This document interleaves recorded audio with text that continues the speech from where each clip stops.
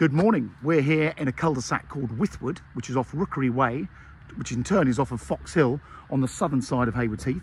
And I'm about to show you around this lovely big detached family house, which the family have owned since 1987. They've done various extensions and it's been really well cared for. It does need a little bit of updating, but it's absolutely spotless. And although it has been extended, there is a lot of potential to do further enlargements, including, you'll see in a second, I've brought the loft ladder down so you can get a good idea of the loft. So come and have a look around. It's a lovely cul-de-sac. There's only 12 houses in here, all very large detached houses. And if you've never been over here, Rookery Way, in my opinion, is probably one of the town's best addresses, which you're off.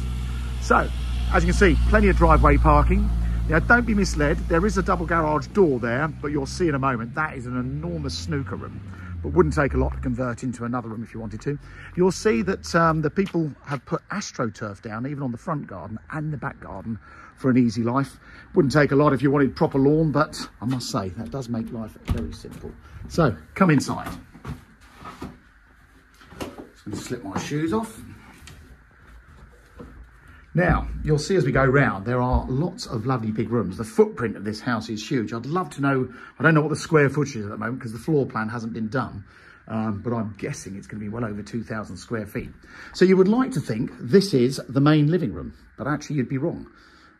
We don't know the full history of how it's been extended, but it has been extended in different ways. But as you can see, this room has a fireplace, back garden. It's a nice big back garden, actually. There's more to that than meets the eye, but it's 68 feet wide and I think it's 42 feet deep. So it's a nice chunky garden.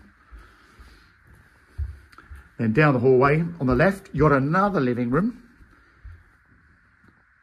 Again, with a fireplace, lots of shelves and little TV plinth over there, and that lovely bay window to the front.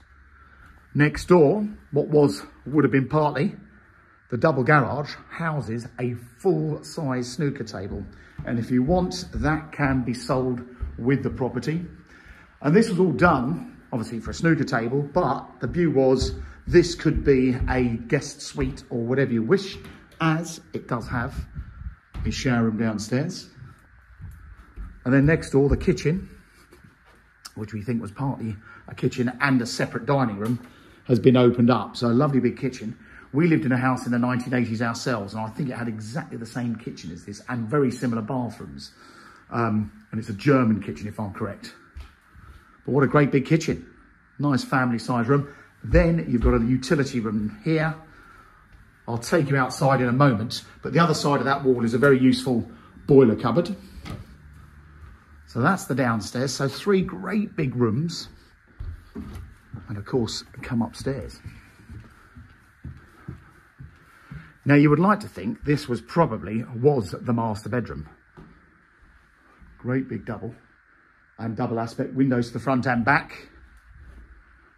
So good size room, you'd agree. However, come over here. Look at this room. This is huge. So a very big master bedroom. It's a 4-bedroom house, but this could have easily been a very generous 5-bed with some reconfiguring. You've got options to open up doors back to the hallways if you wanted to. Great big bathroom. So again, that grey coloured suite, all spotless, very much ready to move into. I'm sure people are going to want to make their own changes, but you could certainly walk in here with a suitcase and start living. Across the hall, the smallest bedroom, currently used as the home office. But again, I mean, this doesn't feel that big compared to all the others, but it's still a nice sized double bedroom. I'm just going to work. In fact, let me sneak up the ladder. So I wanted to show you the loft space because it is huge. So great big loft. All the way through to there. You could have easily had another couple of bedrooms up here. And then let's sneak round the ladder without catching myself. One thing I do love is they've got loads of storage on this landing. So you've got a linen cupboard there, more cupboards here. These doors, if you wanted to, could go straight through to that big bedroom if you wanted to separate it. You've got the other big bedroom at the end of the hall. Again, as you can see, twin beds in here. So a great big double. Wardrobes all along that wall. Good set of bookshelves as well. And then the family bathroom just down there. I mean, look at that. That's a huge suite. And this is absolutely immaculate. I was on BBC Radio Sussex a few weeks ago, and there's big talk that the younger generation coming through love all the old retro bathrooms. And can you believe it? They're talking about the avocado suites. But this house, these are 1980s bathroom suites, but they are spotless, they are coloured. So all I would say to you is don't just go ripping them out thinking, oh, I've got to put white bathrooms in. Think about it and bide your time. When I started selling houses in the 1980s, if I took on a house that was an old 1930s house and it had the old tiled fireplaces and Bakelite light switches and all those old 1930s character features, we all thought, oh God, you've got to rip it all out and start again. And now, fast forward, nearly 40 years, we love an original 1930s house. Can't believe we're going to say we love an original 1960s or 70s house, but that is what has happened. So like I say, the fact that those bathroom suites are spotless, don't touch them is my advice. This is the little boiler room. So you've got the boiler in here, very handy little workshop. Space down the side with a gateway. And this garden, you can just about see there's a little shed up in that corner. And this as well has all been laid to AstroTurf for an easy life. Very, very private. We're backing onto Fox Hill, so that's the road down out of town. So if you want to walk through to the hospital, that's in just over 0.7 of a mile. Plenty of space around this side.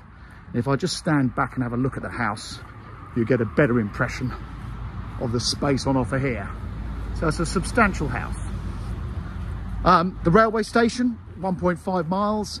Gatwick Airport is 13. Brighton Seafront is 13 miles. Everything is pretty easy. Now on Fox Hill, you've actually got a bus service there running to all the schools. So you've got, you're officially in the Warden Park Secondary School catchment area. Also, children get a school bus from here to go to Chaley Secondary School. And there's going to be a new primary school built off Hurstwood Lane, which is just at the bottom of Fox Hill. And you can walk down to the Fox and Hounds pub, which is quite nice. So it's a nice spot. So just to recap, it's a big family house in a nice cul-de-sac on the southern side of town. You're a 1.5 mile walk to the station if you need to, although jump on the bus, why don't you? And it is for sale through Mansell McTaggart with no chain. Hope that gives you a good idea. If you're a serious looker, please follow us on this YouTube channel, as these videos are live generally the day we take the video. And we generally are a few days behind us before they're on Rightmove. Thanks for watching. Hope you found that useful.